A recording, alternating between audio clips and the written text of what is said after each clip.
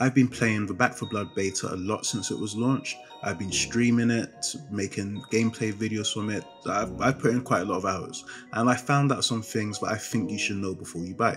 So here are 20 things I've learned from the Back 4 Blood open beta. There's a central hub before you start a campaign or versus match. Here you can create card decks for the different game modes, buy new cards from the credits earned in game. I'll actually go through the card system a little bit later. You can select campaign and versus multiplayer modes from here as well, but the best part for me is the shooting range. You can actually test out weapons available in game, along with the different attachments available for them. In the beta, you can try all weapons, but I'm guessing the full game will only show weapons that you've already unlocked.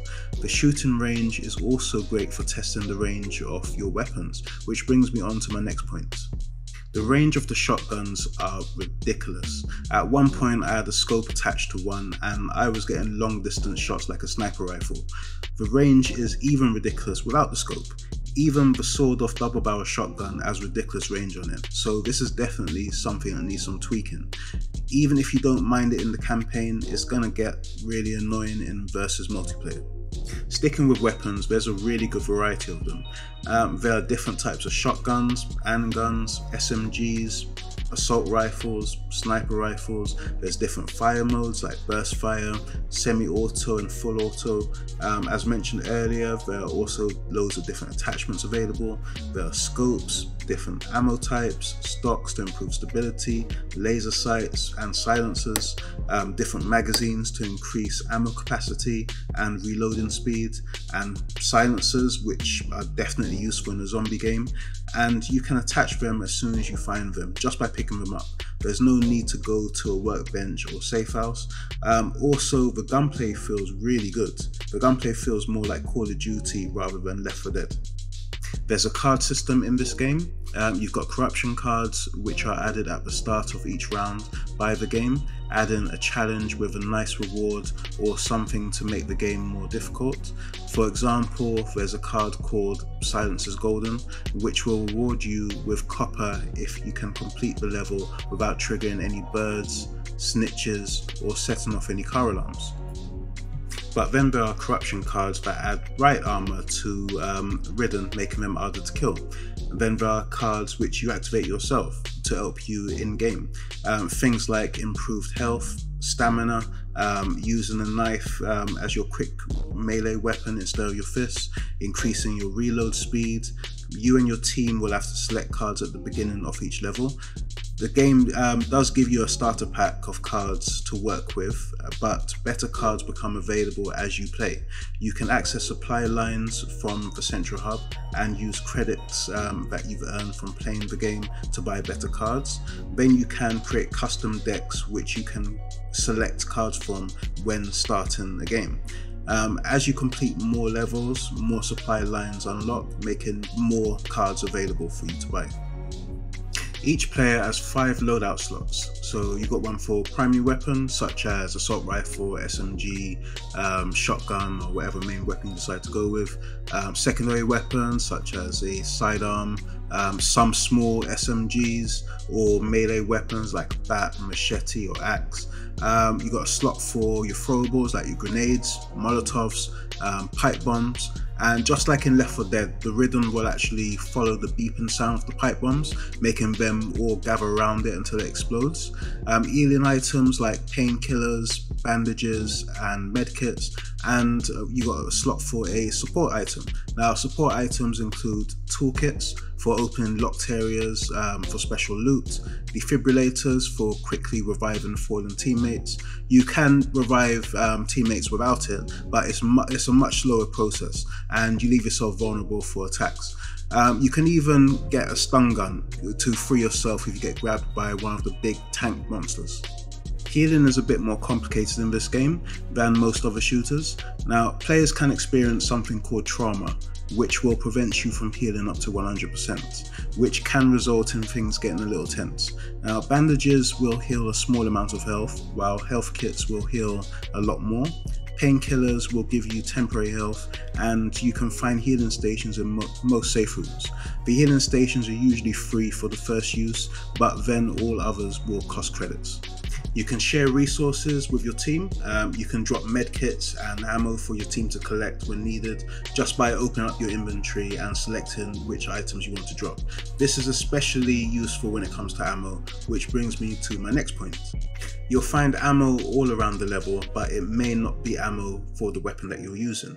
I found this a lot. I would sometimes have an assault rifle equipped, but all I could find was shotgun shells or SMG, handgun or sniper ammo. This would usually result in me running out of ammo and having to fight my way through the odds with my fists, which didn't end well. Copper is the currency used in this game to buy goods at each safe house. Now you can find copper all around the different levels, so keep an eye out. And there's also a card which makes it easier for you to find them. Now before spending your copper on weapons, make sure you check the safe house to see if there are any weapons laying around. There's been times when I've bought guns only to walk around the corner and find the same weapons or better. You can break through some wooden doors by shooting them, punching them, or by using melee weapon. Now this is a good tactic if you just want to kill Ridden that's trapped behind the door, as you can create a big enough hole just to shoot them through, but be careful, some doors have alarms which will alert nearby hordes. When you've been downed by the Ridden, you'll enter last stand mode, allowing you to kill zombies until you either bleed out or you're revived. Now in this game you have unlimited ammo when in last stand, so you can go down in a blaze of glory without running out of ammo. Now if you've got a melee weapon equipped when you're downed, you can also use this during your last stand. You can also be revived by your team if they can get to you before you bleed out. Each character has their own starting weapon, perk and team perk, so choose wisely. For example, Walker has increased damage and accuracy and also increased team health and carries a Glock, while Evangelo has increased stamina and breakout speed, increases team movement speed and carries a machete.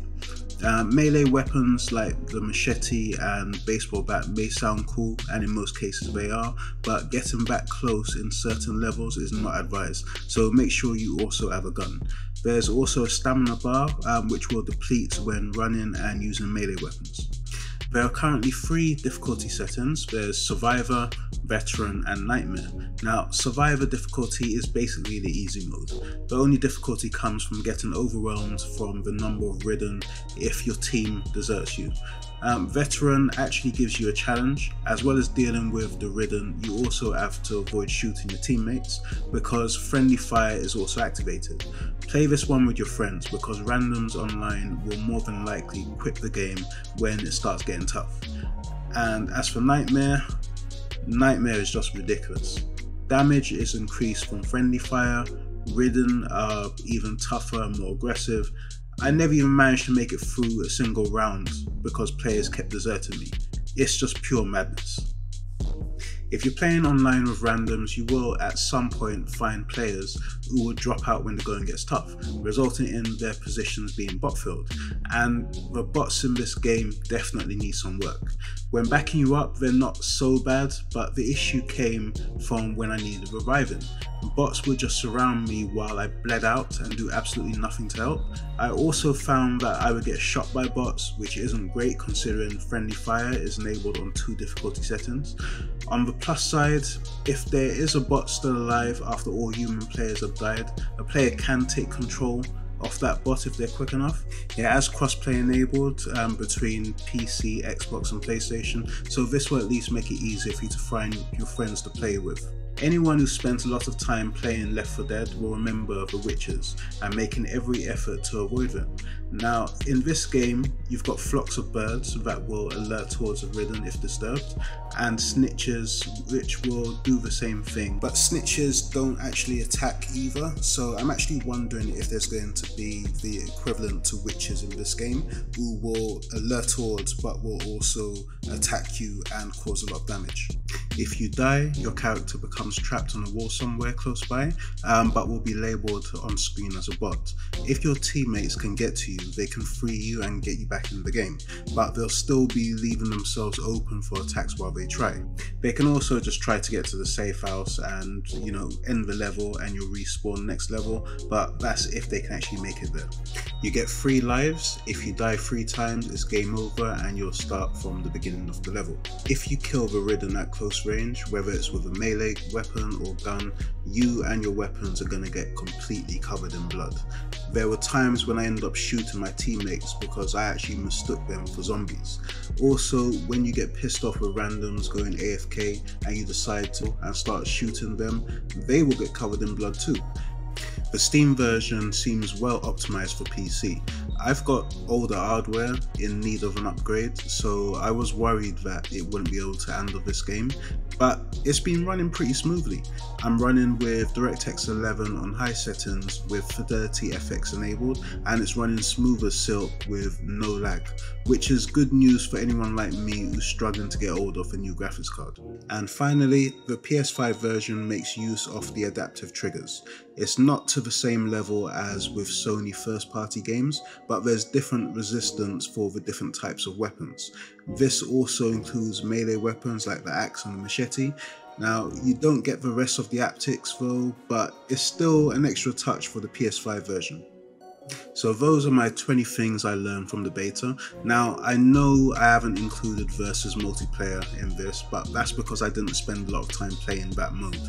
Back 4 Blood will be released on the 12th of October on PS4, PS5, Xbox One and Series S and X and PC.